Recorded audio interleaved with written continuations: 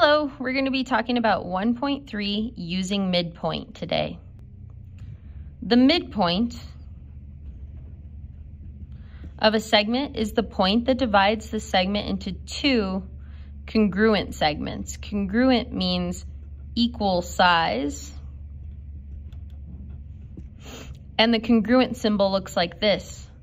You do a squiggle mark and an equal sign below it, because it's very similar to equal itself. It just means equal in size.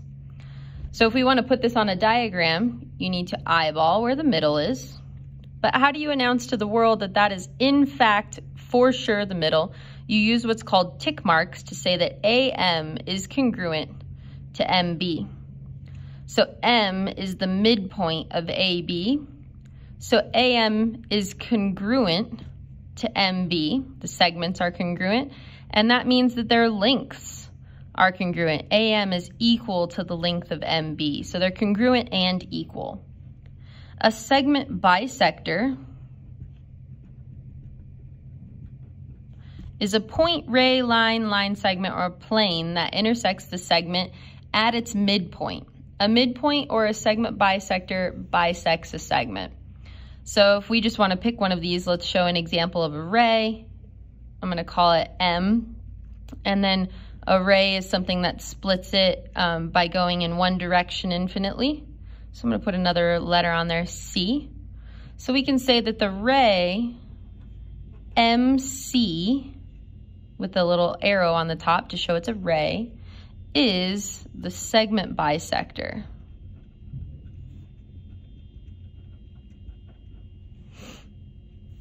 Example 1, find RS. RM is right here and it's 17. MS is unknown, and I know it's cutting it right there at M, but how do I know it's the middle? I know it's the middle because of the tick marks. So if this is 17, then this matching tick mark is also 17. So how long is it from M to S? Well, 17 plus 17 equals 34. So RS equals 34. Same thing here, we want RS. So MS is 9. The same tick mark is also 9. So 9 plus 9 is 18. So RS equals 18. Example number 2. Point M is the midpoint of VW. Find the length of VM. M is definitely the midpoint, the middle of this segment, which means that these tick marks are the same size. And if they're the same size, then those two segments are equal. So to find the length of VM, I need to find the value of x first using an equation. 4x minus 1 is equal to 3x plus 3. I recommend that you combine your constants first and your letters second. So I'm going to add 1 to both sides. 4x equals 3x plus 4. And now I combine my letters. I'm going to subtract 3x. And we get x equals 4. But we're not quite done. We want to know what the length of VM is. But in this case, it won't matter which one you plug it into because they're the same length. They're the same size. But let's go ahead and plug it into VM to be consistent. 4 times 4 minus 1, or 16 minus 1 is 15. So our final answer is that VM equals 15. Now pause this video and try examples A and B on your own.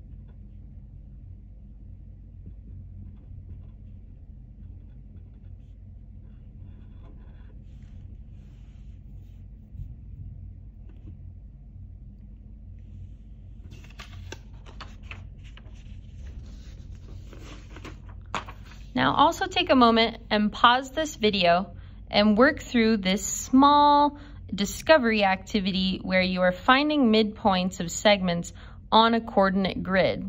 I am not going to show this in the video today. This is for you to explore independently. I'm going to skip down to the bottom and answer the last two questions to make sure that we have consistent answers in this part only. How did you calculate the coordinates of the midpoints of RS and VW? What you do is you average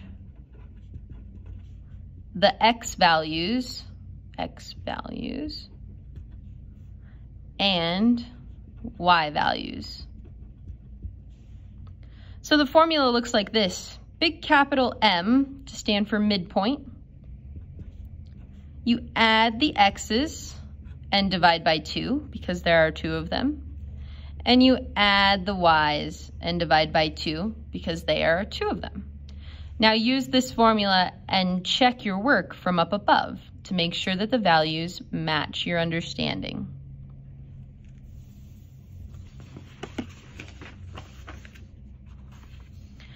Now we're going to use the midpoint formula without a coordinate grid to find midpoints of segments. You could always graph this and check with graph paper, but sometimes you won't have graph paper available to you. Find the coordinates of the midpoint of each segment with the given endpoints. A is 1, 2, and B is 7, 8. So the midpoint formula, I'm going to write it again off to the side. Big M equals x plus x over 2, y plus y over 2. So now I'm going to label which coordinate is which. So 1 is an x and 2 is a y. 7 is an x and 8 is a y. And now we substitute it into our formula. So I'm going to do a big M, and then you can use subscripts is what they're called to say which segment you're finding the midpoint of. I'm finding the midpoint of AB. So then my average is going to be 1 plus 7 over 2. 2 plus 8 over 2. 7 plus 1 is 8 over 2. 8 plus 2 is 10 over 2. So the midpoint of AB is going to be 8 divided by 2, which is 4, and 10 divided by 2, which is 5. The midpoint of AB is 4, 5. Second example, we're trying to find the midpoint of RS. Average of the x's, 1 plus 4 over 2. Negative 3 plus 2, the y's, over 2. 4 plus 1 is 5 over 2. Negative 3 plus 2 is negative 1 over 2. And for midpoints, it's appropriate to change them to decimals. 2.5 comma negative 0.5. Because we know we're going to potentially put it on a coordinate grid. Okay, example number 4. The midpoint of JK is middle midpoint 2 comma 1. One endpoint is J 1, 4. Find the coordinates of endpoint K. So let's plot what we know. The midpoint of JK of M is 2, 1. So 2, 1. That's the middle. One endpoint is 1, 4. 1, 4. That's J. And this is M. Now, is that the whole length of the segment right there? No, no, it's not. That's only 1/2 of this segment. I need to extend down this direction to get the other endpoint K because I want the segment JK, not JM. So all you need to do is follow your slope to get to your next point. So our slope in this case is down 3 and right 1. So then I just follow that, down 3 and right 1.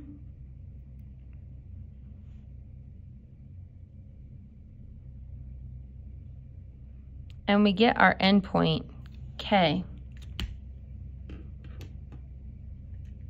Let's check that one more time.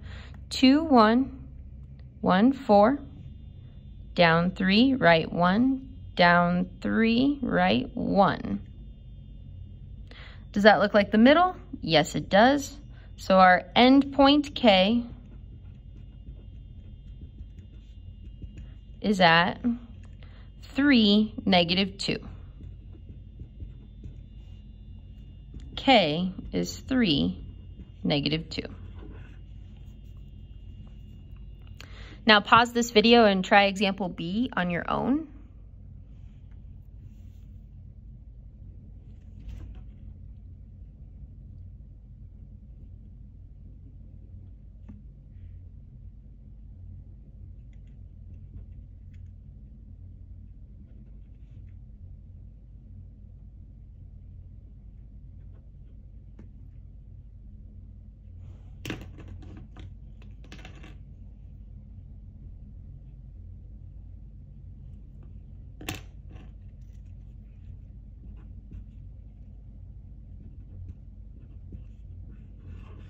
So U is at 3, 7.